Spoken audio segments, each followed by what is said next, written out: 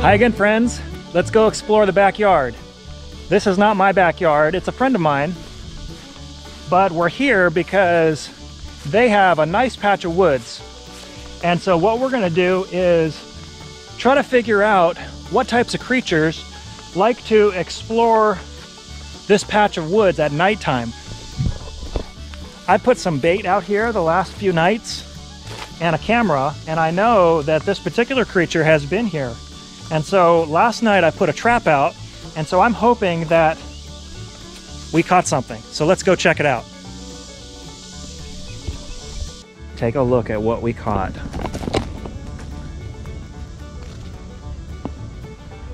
It's a possum.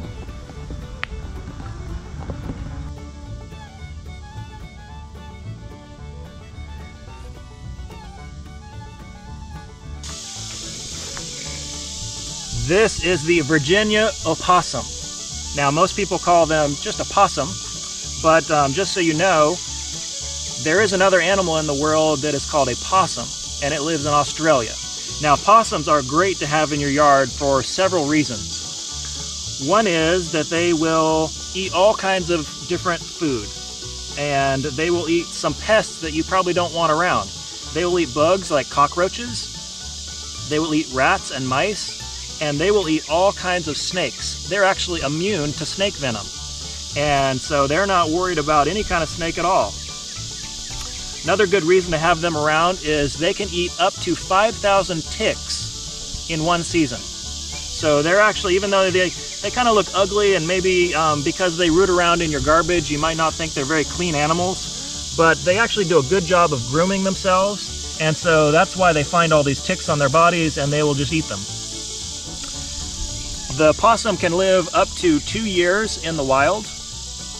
When it's time for them to have babies, they'll have up to 8 babies, and this is the only North American marsupial, meaning that they have a pouch to keep their babies in. And so once the babies are born, they're about the size of a honeybee, and those little tiny babies will find their way through the fur into the pouch, and there they will stay drinking milk for the next up to 2 months. And once they're big enough, they will come out of the pouch, and then in another month, they will climb and hitch a ride on their mother. Another interesting thing about the possum is that you really don't have to be worried about them having rabies. A marsupial has a lower body temperature, which makes them not a great place for the rabies virus to live, and so it's very rare for a possum to be carrying rabies. So that's really great.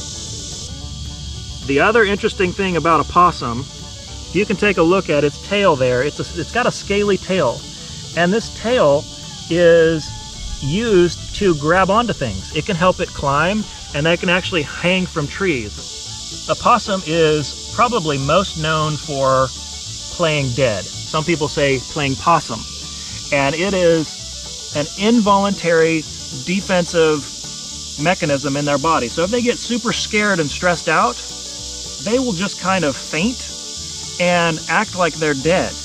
And it's very convincing because they will, their mouth will hang open and their tongue will be out, and they'll kind of be drooling, and they emit like a really stinky smell, like it's a rotting body.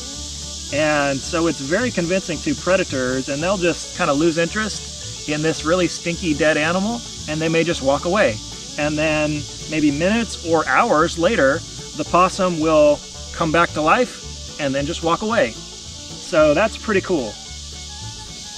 Oh, hey there. I'm gonna take Mrs. Possum out of the cage. We'll see how that goes. Let's call her Penelope. All right, buddy, or lady. I'm gonna take her over here in the middle. One thing I didn't mention about the possum is that it has the most teeth of any mammal. It's got 50 teeth. So I'm really hoping those 50 teeth don't chomp down on my hand, but we'll see. You're right. All right.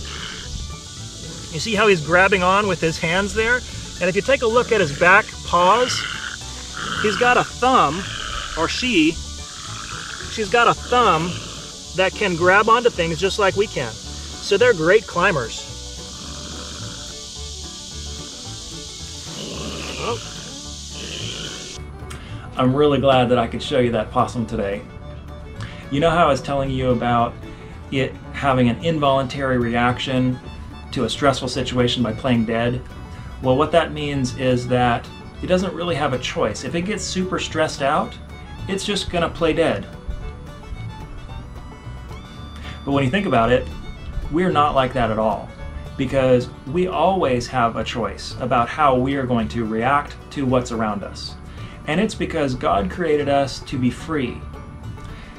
Paul says in 2 Corinthians 3:17 that where the Spirit of the Lord is, there is freedom. So you see, we always have our own freedom to choose. Today we're talking about the last of the fruits of the Spirit, which is self-control. And self-control is all about making choices, except making the right choice. And it really helps us to have all of the other fruits of the Spirit in our life. Because if we are going to have love and joy and peace and patience and kindness and all the other fruits of the Spirit in our life, then we're going to have to make lots of choices to do that each day. So I encourage you to ask God to help you to have self-control and to make the right choices. All right, friends, we'll see you next time. Bye-bye.